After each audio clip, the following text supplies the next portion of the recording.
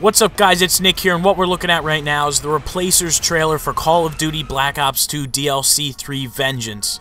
And it has the Replacers skit in the beginning like normal, and then it also has some gameplay of the maps towards the end. And I know what you guys want to see is Buried. That's also what I want to see, so let's go straight to Buried and start talking about zombies.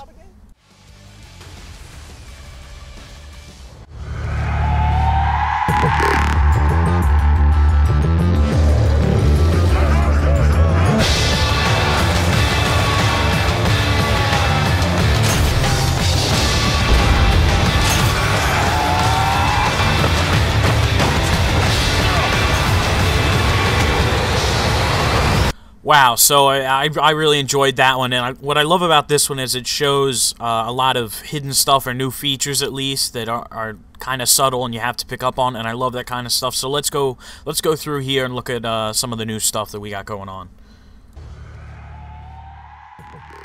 Alright, so what we have here are two of the most interesting shots in the trailer. First, we have the shot of this whole mansion here. You can actually see a weapon on the wall down there in the bottom left. I can't really make out what weapon it is, but it kind of looks like a submachine gun.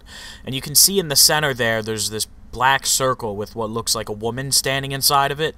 Well, we'll get a closer shot of her here. So now we get a closer shot of her, and we can see that she's a young woman, and now she's actually in a different window than what she was in before. It looks like it's to the right of the entrance to the house, the porch down there in the bottom left. So this could say that maybe, you know, she switches windows every time you come up, but to me, looking at this, she almost looks like a widow. It looks like she's got a black scarf on around her neck, which could mean that she's a widow. And, you know, you always hear these ghost stories at mansions about, you know, a lost widowed ghost looking for her husband, and she kind of looks like, you know, she could be a ghostly figure, as we'll see here in a minute.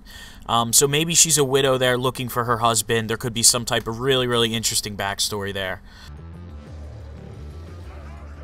And then here's the zombies are getting up and running towards the players. We can see the blue light of the mystery box up top there. So the mystery box, you know, you can still locate where it is with the light, of course.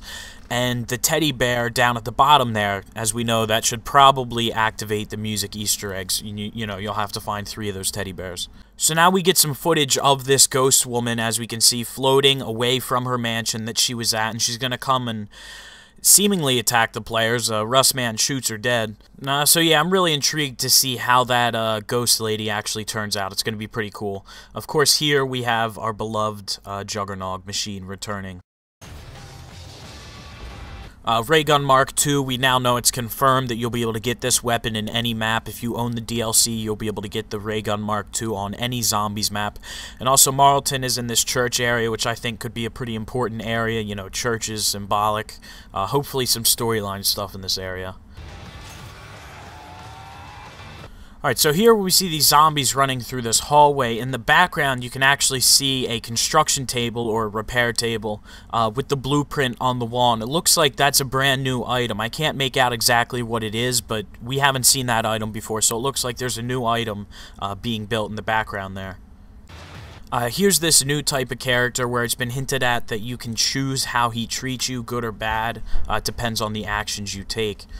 Here you'll see the bottle shine or twinkle, which generally means that you can pick the item up, so that bottle may be a part of something bigger. Now here Misty is in what looks like a courtroom in the jailhouse, which is just another, you know, unique environment.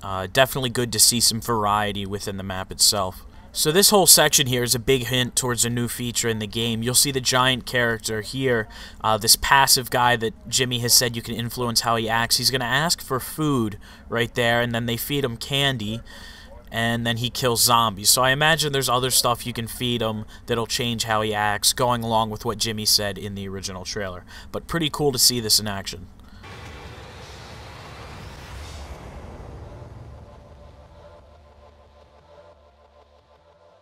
And there we have it. Vengeance coming on July 2nd, 2013. First to Xbox Live. Guys, I'll be doing what I always do. I'll be live streaming the map on day 1 with the crew. You guys know that's always a fun time. I hope to see you guys there, and I'll put up some more information about that a bit later. If you guys enjoyed this video, please leave a like. I love sharing this with you guys and talking about stuff. And if you have any ideas, thoughts, comments that you want to share, please put them in the comments below. I love reading all the replies. Until next time, I will see you guys. Can't wait for Vengeance. It's going to be great.